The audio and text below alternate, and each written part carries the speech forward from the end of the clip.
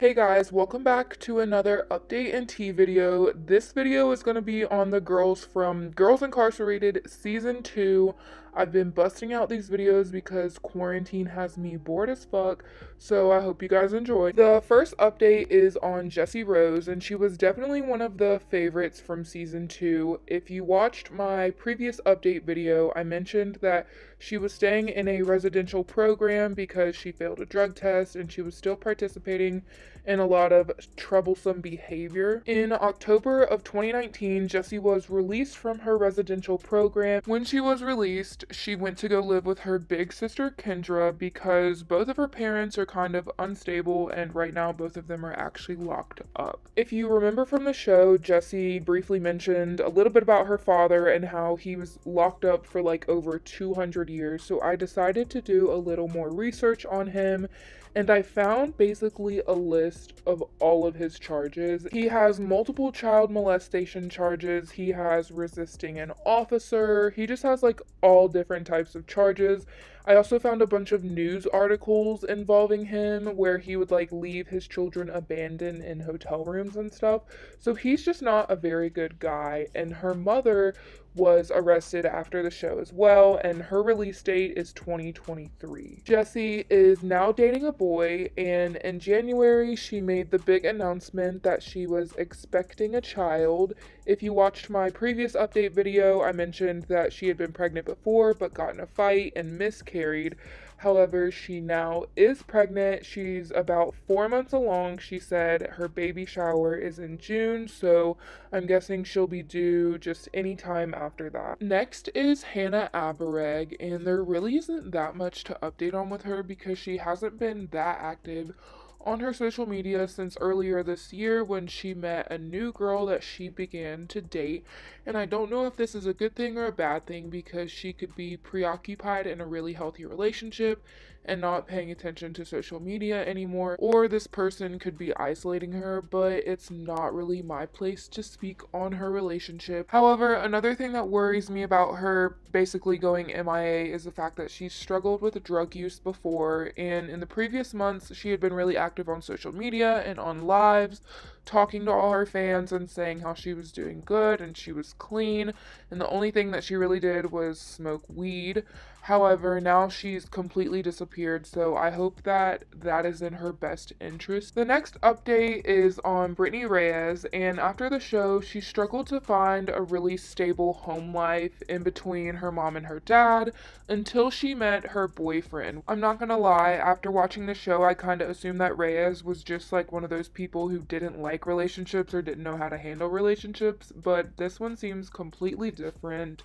And in fact, she is pregnant with her first son. Once everyone began to find out that Brittany was pregnant, she got a lot of hate comments due to the fact that she's 17 years old, and a lot of it had to do with her past as well. Like, people were just saying she wasn't ready to be a mother. So Brittany made it her mission to let everyone know that yeah, she has a tough past, but she's ready to settle down, be responsible, and be a mother. Since then, Brittany has moved in with her boyfriend, gotten engaged, and her little boy Brashar is due in June of 2020. So the next update is on Harley Moody, and if you watched my previous update video, you would have known that she was pregnant and expecting a little girl that she was planning on naming Remy.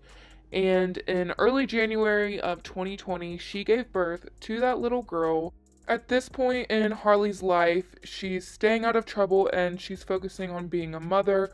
Her whole social media is just consumed with pictures of her daughter, so that really makes it obvious where her priorities are now. On the show, Harley mentioned that she was locked up with her cousin, Carly. Now, I had a lot of hope for Carly, but when she was released from prison, she continued to go down a really rough path. She was running the streets, she was disappearing, she was fighting consistently. There were multiple videos of her getting in altercations with other girls. In the previous update video, I mentioned that she was in an on and off relationship with a boy, and I bring this up because she has recently announced that she is pregnant. Everyone in Carly's family seems to be really excited for her, but I can't help but worry because there was really no sign that she was on the right track. Granted, sometimes a child can help change someone, and it definitely has in the past for other Girls Incarcerated cast members, but I just don't think that they should always resort to having a child to save them. A few weeks after announcing that Carly was pregnant, she ended up posting this picture on Facebook. And when she did, her cousin Harley commented on it, basically to like put more clothes on. And her mother commented on it, telling her to put clothes on. But her response to her mother was quite immature and kind of suggested that her mindset is just not maturing yet. But ultimately, I wish her the best, and I hope that she takes this experience in a beneficial way for her life and really does change for her child. The next update is on Liera Stokes, and she recently said in a Q&A video that I will leave the link to below for you guys to go watch, that when she was released from the show, she really didn't do good. Her life kind of just spiraled even more. However, it's recently turned up for her. Since the show, Liera has met a girl, and they've been dating for quite a while now. They even have a YouTube channel that they share together where they do pranks and whatnot, but she's constantly posting pictures, videos, and lives where she's with her girlfriend, so it seems like she's very content in that part in her life. She's also been using one of her talents to her advantage in life, which is singing. She's been making a lot of music, and I've listened to some myself, and her voice is actually very beautiful. Let's take a listen to a few clips. You ain't tryna come home. 3 a.m. I feel all alone. Texting my phone, said you with your best friend. Next is Zariah Thomas, and she was the youngest girl featured on season 2. She was only 14 years old. However, after the show, she was released. She returned to get her education in high school, and she's really low-key on her Facebook. She only accepts people that she knows. I don't really have much to update on. I mean, she recently celebrated a birthday, but overall, she kind of just keeps very personal. The next update is on Tiffani Chrysler, and I remember when I was watching the show, I was so hopeful for her getting out because I wanted her to return to her daughter so she could have a chance to be a mother, and that's exactly what she's doing at this point in her life. She's raising her 2-year-old daughter, Azalea. She is not with her baby's father, and a while ago, she posted a video kind of explaining their situation and where she's at right now with that. Now my baby daddy is in Pendleton, which is a boys' school in Indiana. Well, it's not a boys' school, it's a prison in Indiana. He is in there for 7 years, and Azalea will be able to visit him, see him, all that whenever she gets her application filled out and shit to go into the visitation. No, I do not talk to him. No, I do not, you feel me, associate with him, and I won't associate with him because he is no good for me no more.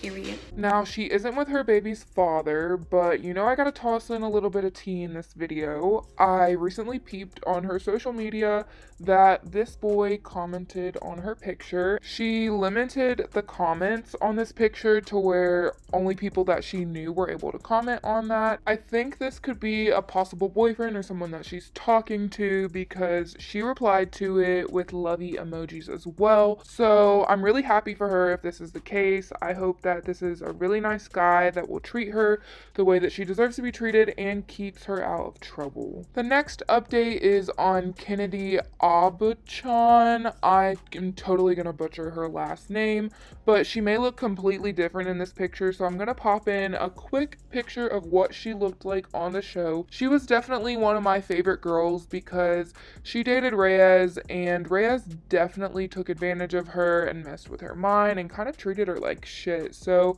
I felt for this girl. I really liked her. After the show, she met a boy named Jalen. They fell in love and they decided to get married. And Kennedy expressed that this boy definitely saved her from going down the wrong path. Before she met her husband, he had a child with a previous girlfriend. So Kennedy also became a stepmom, and I feel like this was also something that helped her settle down her life. She had to take on the role of being a mother, and I feel like this situation definitely prepared her for her future one, where she announced that she was expecting her first child, which was a little boy that they are planning on naming Dre, I believe. She is due in May, so he could arrive at any time. Next is Logan Johnson, and the only update that I really have on her is In October of 2019, she gave birth to her beautiful baby daughter. According to a lot of her social media posts, she hints at the fact that she's single,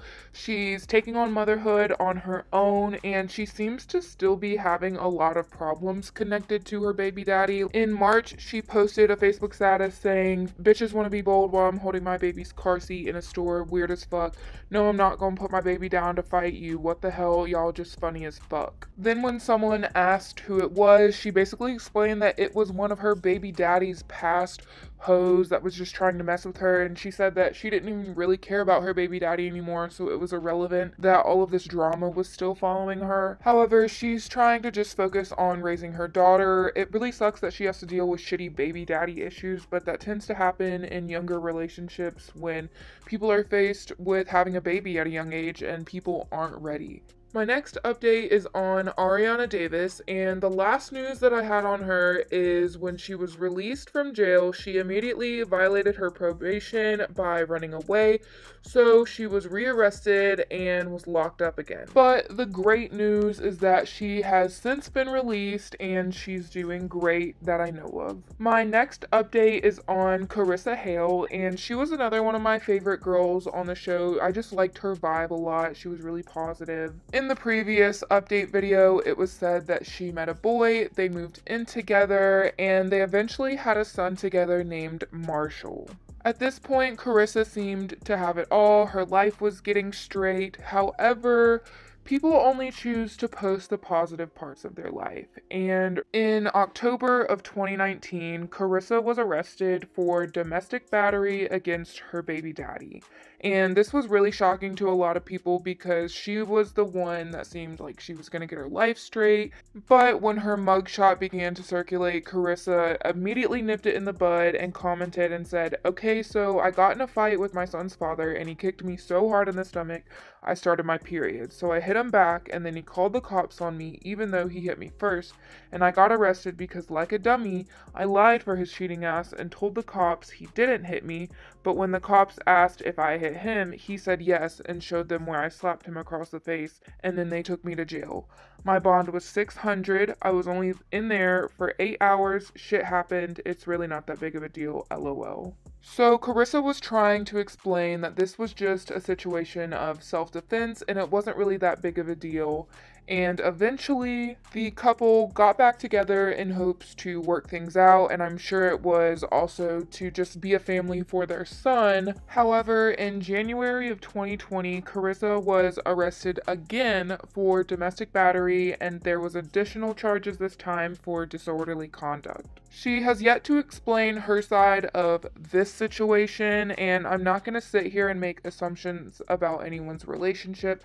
However, I am going to say that it's obvious that these two are quite toxic for each other. Both parties may be guilty in this case, or maybe there's an antagonizer on one side. We don't know the situation, but we do know that it's just not a good, healthy environment for Carissa to be in.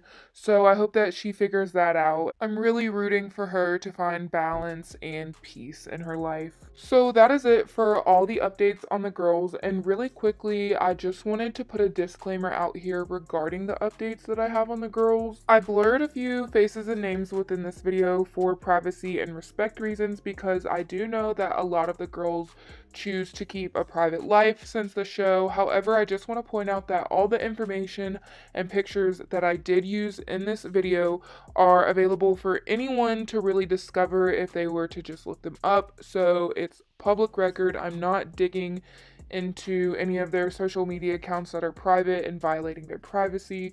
So I just wanted to point that out.